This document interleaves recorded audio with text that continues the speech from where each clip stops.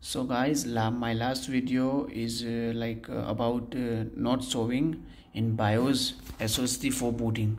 So today I have solution with the solution. So you just see that.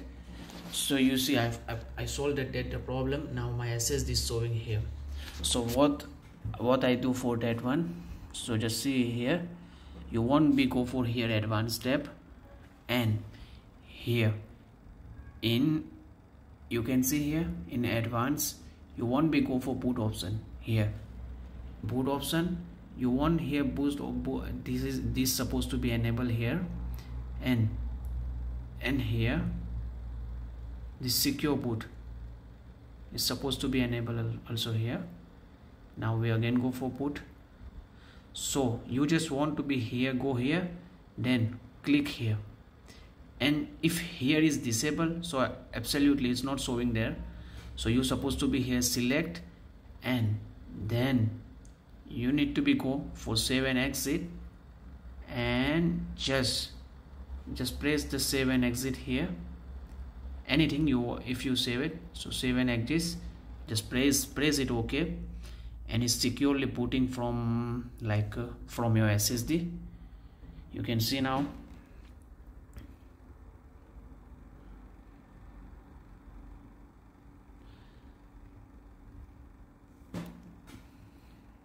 If I press here, so you can see, but it's already booted.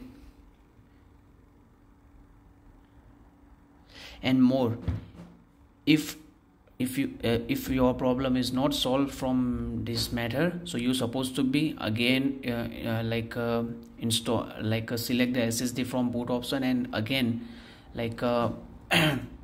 again install the new Windows, because sometimes Windows also facing error. And also one matter also other, you supposed to be official Asus, like any laptop, you want to be driver for new BIOS. So you're supposed to be update the BIOS new driver, and you can also update from here, open Windows, and also from USB flash drive. So that's the some I have solution. So you should be tried, and if it's not your problem solved, so give me comments. I will be, I hope, I mean I am absolutely reply you. And sometimes our PC is we are trying to turn on from here, and it's showing black screen, nothing like anything on the display. So that time I have one solution, is maybe it's work for you.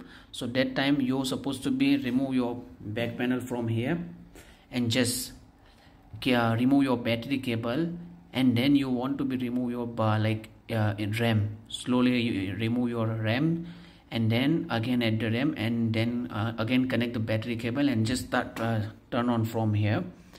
And because my problem last time I solved like this, so you supposed to be try that things. And I have always problem from this type is because of Windows. Sometimes our Windows are corrupt, so you supposed to be try that things. Okay, see you guys, bye. Thanks for watching my video.